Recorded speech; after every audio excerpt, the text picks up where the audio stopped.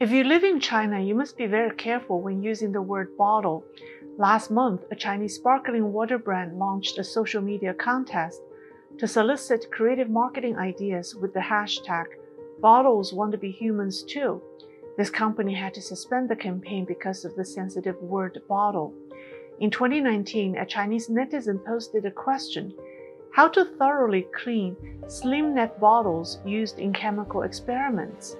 It triggered the Great Chinese Censor, and the question was deleted.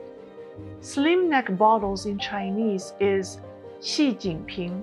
It sounds the same as the name of the Chinese leader, Xi Jinping. So a list of bottles that sound like his name is banned. Be very careful when you say the word bottle in China. Leave me comments and subscribe for more.